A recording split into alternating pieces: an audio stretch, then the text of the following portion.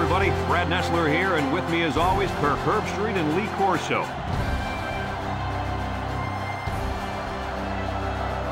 The early season continues, and we're here ready to bring you what appears to be another fantastic college gridiron matchup. And here come the Hokies. The Hokies should have their way with this team. Herbie, why don't you tell us about their star? Virginia Tech has one of the best linebackers in the nation, and he can do it all. Whether it's stuffing the run or playing the pass in coverage, he'll be all over the place today and lead his team to victory, Coach. Hey, everybody's picking him, so I will too. I'm picking Virginia Tech. Go Hokies! Yo, what's good, YouTube? This is Jake from TNJ, and welcome back to the Morgan State Dynasty here on NCAA 11. And in the first two games, it wasn't pretty. I mean, we only have 3 total points scored this season, and you can just see this is just not the start that we were looking for. Towson and Alabama A&M both got their first victories in FBS play, so they are 1-1 this season. But looking at Virginia Tech, this is not going to be easy at all. They are a top 25 team, and we will be on the road on national TV as well.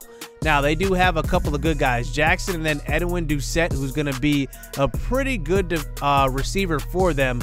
Then on defense, they haven't had too many good players so far, at least stand out for them. But we do. Avondre Pike actually has 2 sacks in 2 games, and then Dennis Lee had that 3-sack game in the opener. So we will be looking forward to playing some good defense. I think we've had good luck playing defense early on in games, and then Chambers had 2 interceptions as well. But going into this game, we have our first suspension. Scott Giffen, our star middle linebacker, will be suspended for 3 games due to violating team rules. So we will be without him on the road here as we play Virginia Tech, as we kick it away, and we do get started here on defense. But look at Cook. He breaks away, breaks a tackle, and he will be off to the races for the opening drive touchdown, and he will return the kick, and their offense won't even have to touch the field. And now they take the touchdown lead. I mean, when it rains, it pours here for Morgan State. We're already off to a terrible start as the first play is a handoff, and it's a fumble, and Bobo Christopher coughs it up, and Virginia Tech falls on it. And to add insult to injury, Wendell Caesar goes down, and he is hurt. But they do go to replay this one, and I can't really tell from this angle, but it looks like his knee was down, and the refs agree. And we do retain possession, but out comes Carmelo Neely, the true freshman quarterback. His first pass out to the right side, and it's going to be incomplete. Virginia Tech sent the house, and it looks like Wendell Caesar is going to have a sprained elbow. He will be out for 2 quarters, so Neely will at least play the first half. The first throw, another throw out to left side. That's caught by John Henderson, the slot receiver for us. He picks up a first down, so nice throw. So Neely throws out to the right side. He gets hit on the throw, and he had Blake Childress open, and he will miss that one, as that brings it to a 3rd and 10. This time Neely drops back to pass, throws across the middle. It's almost caught off of the deflection, but it's going to be incomplete. So now out comes Jackson in this dangerous Virginia Tech offense. They can run the ball really, really well and efficiently. The first pass out to the middle of the field. It's intercepted, and that's Kavon Wallace, the running back. He gets in on defense, taking over for Scott Giffen. And we do have to have some Iron Man players on this team, guys that will play both sides of the ball. And look at this. We're set up past the 50. This is the best field position we started with. But the first pass out to the left side is picked off by Miles. So as soon as we get a good play, we give it right back. And Virginia Tech is right back on the field. So here comes Jackson this time under center. You got to think they're going to run the ball heavy in this game. Whaley, look at this speed burst up the middle of the field. He does get around one defender and picks up about a gain of 20 yards. So now from the 38-yard line, they run the speed option. Jackson fights up the middle, and he somehow pitches it over to Whaley. I don't know how he saw him on that one. And it's a first down, gain of 12 yards. So here is Jackson this time, under center this time. He's going to throw it to left side. He's got his man on the sideline and it is knocked away. And that's a nice play by Chambers, Jesse Chambers, who remember had 2 interceptions last game. Handoff, Whaley up the middle, who fights forward, and he will fall for about 9 yards. And they do eventually pick up the first down as they get it to the 15. Jackson under center this time. He has all day to throw. He throws across the middle, finding Doucette, who does fall in for the touchdown. Bobby Ellington cannot keep him out. And now they take the 13-0 lead here. And now here comes Morgan State back on offense. Play action fake to start out. And Virginia Tech sends the blitz, and there's going to be a flag on the play. Holding, but they're going to decline that one and take the sack. So that makes it a 2nd and 19 on this play. We come out with 2 wide receivers to the left side and a tight end. Throw deep, and it's going to be picked off. We had one-on-one coverage. We thought we could maybe get a 50-50 ball, but it's going to be intercepted. Intended for Blake Childress Jr., and now Virginia Tech takes back over on offense. And let's see if we can come up with a stop, because Virginia Tech looks like they have some momentum in this game. Here's a pitch out to left side. It's Neely who fights forward and somehow gets out of that tackle in the backfield and picks up a gain of 8 yards, as now that eventually brings us to a 3rd and 4 as we start the second quarter. Handoff, Whaley makes a man miss in the hole and picks up the first down as Marshall makes the tackle. But now they get it to the 16-yard line for a 1st and 10. We send the blitz. Throw, and it's almost picked off by Jesse Chambers. I don't know how he did not have that one. That was a lucky pass. Jackson can be turnover thrown when he does throw the ball, turnover prone. And now he runs the read option left side. He breaks a tackle and fights in. He's a touchdown machine.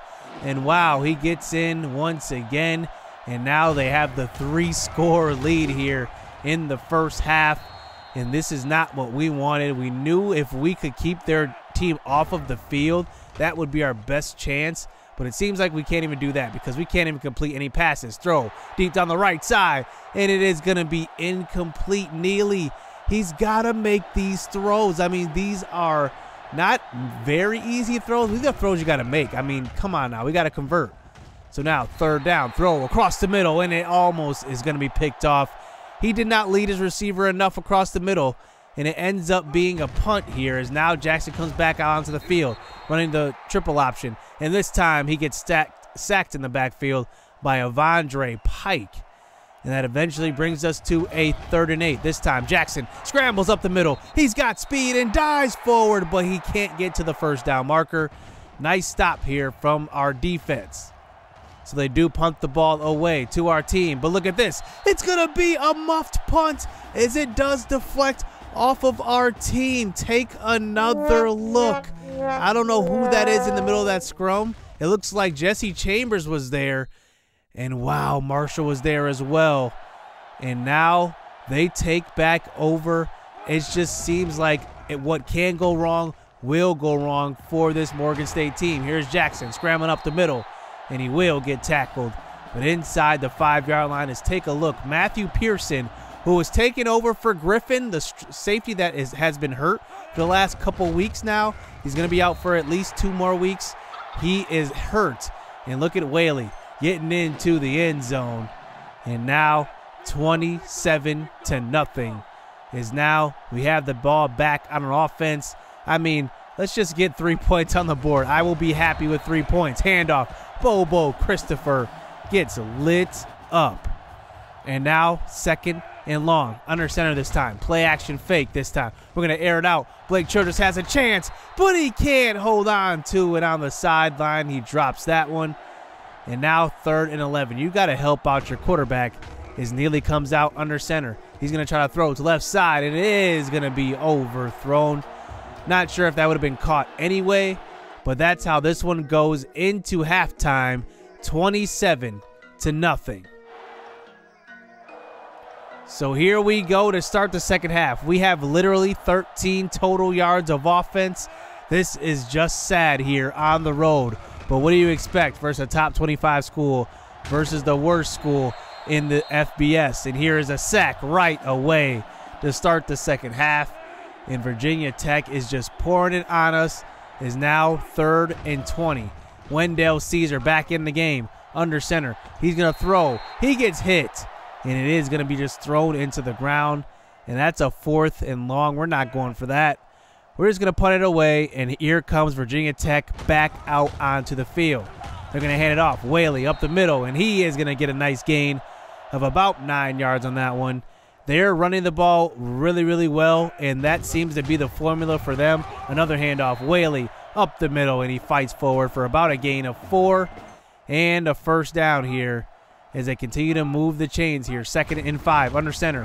Whaley, another carry. He makes a move up the middle, and he gets tackled at about the 15-yard line, that is. And now 1st and 10. 3 minutes left here in the 3rd quarter. Line up under center. Play action fake this time. Jackson throws left side. He's got Deuce set at about the 3-yard line. He comes back and gets it. And take a look. Blake Childress was in on defense because our defense was so gassed. And he gets hurt playing defense. Can you believe it? So now inside the 5-yard line. 1st and goal. Jackson barking out a play. He's going to hand it off to Ferguson, who just makes one of our men look silly. And it's a touchdown, and now it is just not even funny at this point. Virginia Tech 34-0. So here we go back out on offense. Play action fake. Caesar throws wide open, and it is just going to be off. I mean, no throws can be made by our offense. I don't know what it is, but Wendell Caesar, Carmelo Neely, neither of them can make any throws. As here is Caesar this time. Throw. He just throws it up for grabs. It is going to be deflected there on a 3rd down pass. 4th down. Let's see what the coach will do. He will just punt it away. As now we move into the 4th quarter. Let's see if we can make at least one stop towards the end of the game. Here is Rogers in the game, the backup quarterback. He's going to take it himself to left side and fight forward to about the inch-yard line. As now here they are set up for a 1st and goal. Handing it right back to Cook, the fullback. It's a touchdown, and they take a huge lead in this one, 41-0. As we put Carmelo Neely, the freshman, back into the game. Let's just get him some reps here at the end of this game. Neely throws across the middle, and that was to nobody. Incomplete. 2 of 13. I mean, it's got to get better from here, right? I mean, maybe we do have to switch up this offense. I don't know what it is. Neely sacked on the next play, and it's going to be a holding on the offense. No choice if you got all these top defenders running past you, and it just seems like they're setting the house on every single play. Once again, unblocked. Carmelo Neely goes down, and that one is just going to be the end of the game. I'm not even going to go for it on 4th down. It makes no sense. We take the big sack, and Virginia takes care of business at home. Virginia Tech, that is. Doucette has a big game, and you can just see he's like, man, I don't know what you're thinking going to this school. You guys suck. And I mean, this was just bad from start to finish. Wendell Caesar gets hurt in the 1st quarter. Carmelo Neely could not fill in at all. I mean, this was just a bad overall game. I don't know what we really expected, though, because we're just clearly outmatched in this game. And it just was not fun at all in this one. We just could not do anything. As let's just see how we will do for the remainder of the season. We're definitely going to be switching some stuff up with the playbook, so you don't want to miss anything. Hit subscribe, hit that like button, stay tuned. Let's get it. Let's go. I be trying to do me, but they be trying to copy though. Only problem with that is they not me though. People act cool, but really they be shiesty though. They say they got your back, but they ain't even behind me though. I be low key, but police be trying to find me though.